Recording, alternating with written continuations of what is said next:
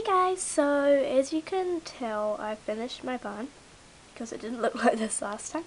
So I literally just finished it because as a lot of you know, well, whoever's watching this, if you've seen my other video then you know, I only did one side and I only did this side.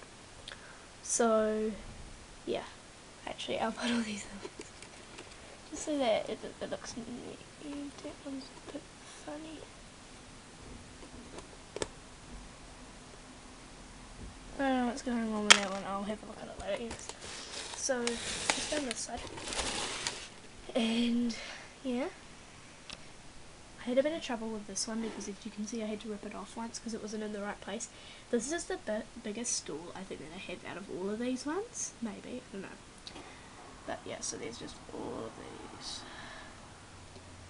I really like how it turned out, but it's actually not done yet because I might paint it. I don't know, because it has this stuff on it. Because it was from a blender box.